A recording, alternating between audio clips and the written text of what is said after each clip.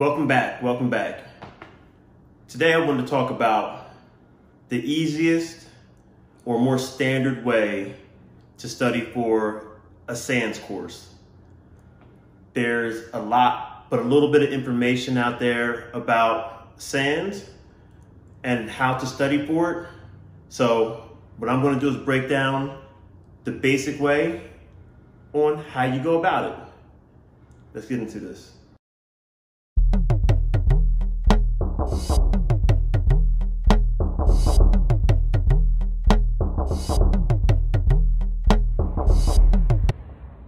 Welcome back, welcome back. So let's talk about SANS. If you're watching this video, most likely you already know what SANS courses are. But if you're new to it, SANS courses are IT courses, or better yet, SANS courses are what the acronym stands for: Sysadmin, Audit, Network, and Security courses. Hence the name or abbreviation for SANS, or acronym. Little nugget of knowledge for you. That's what SANS courses are. Typically, you can go in person, or you can get an on-demand, which you will actually do a remote or a video course that's been pre-recorded, that have lessons, and actually you work along with the instructor, and they have labs. SANS is very expensive. Personally, I don't think it should be that expensive, but is it worth it? Yes. SANS courses are very thorough in what they teach. If you're doing sysadmin, they will take you from soup to nuts. Typically, SANS go from almost like college level courses to where you have 100 level courses, 200, 300. Well, SANS, they have their 400, 500, 600 level courses. More or less, the 4s are more beginner, 5s are more advanced, and 6s could be expert if you want to look at it like that. The issue is, the first time you take a SANS course, you don't know how to prepare for it. Well, I'm going to help you out with that. So, you might hear the buzzword index for SANS.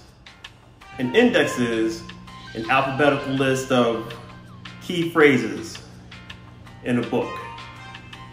But in this case, it's going to be used for the key words, the highlighted words. So with SANS courses, typically you get 5 books, and what people tend to do is with the 5 books, to make your index, they actually add colors to them, or colorize them, if you would.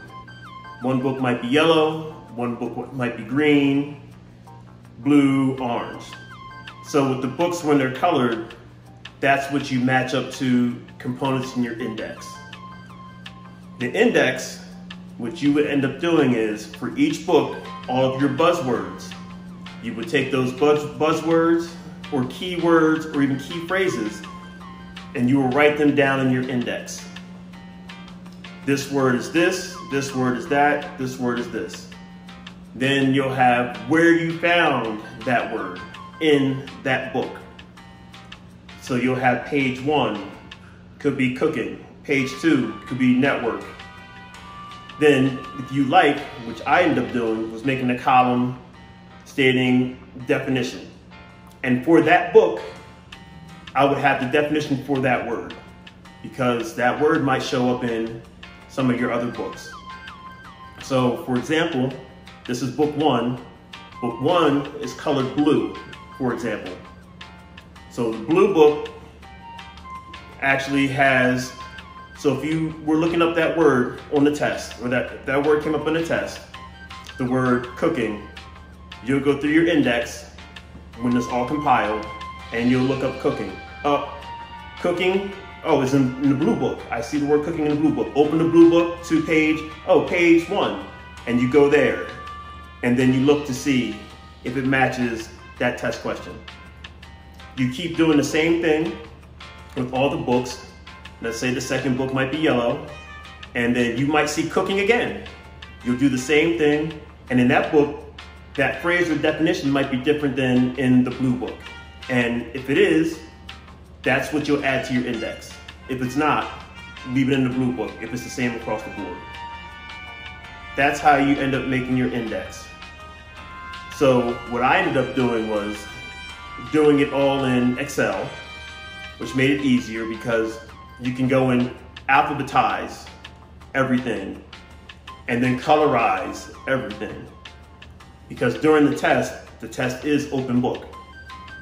I believe they don't want you to they don't expect you to try to memorize everything or to study that whole book, because there's 5 books and you have a 3-hour time limit, and that's super hard.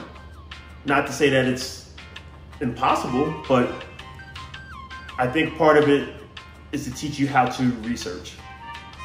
Another side of it for the index, when you create the index, you're actually memorizing the components in the book that you're indexing, because you'll have 2 practice tests. So you'll be able to practice using your index and then fine-tune your index.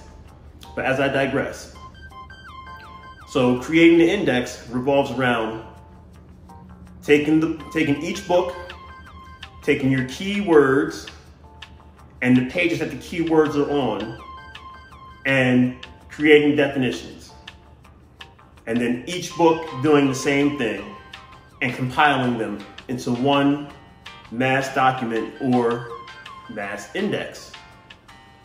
I believe the 5th book itself has its own little index, which I wouldn't even look at that. I would just completely create my own, which I did. And creating the index actually helped me pass my first SANS course. I'm going to use this method again for another SANS course that I'm currently about to take. But this is how you make an index for a SANS course. This is what people are talking about when they talk about indexes for SANS courses.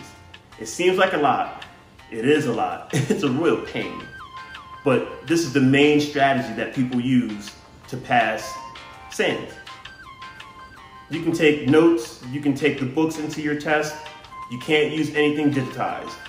So if you're doing it remotely, you can't have Excel up. So you have to have hard copies of everything.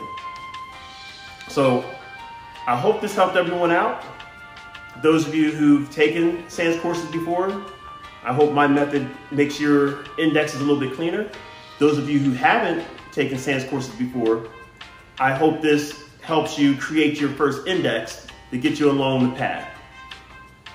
Also, when you're going through the on-demand or the in-person, just like if you're in a college course, whatever the teacher tells you to highlight, because most likely, or they're going to be going through the curriculum, you highlight that in your SANS book, that becomes an index.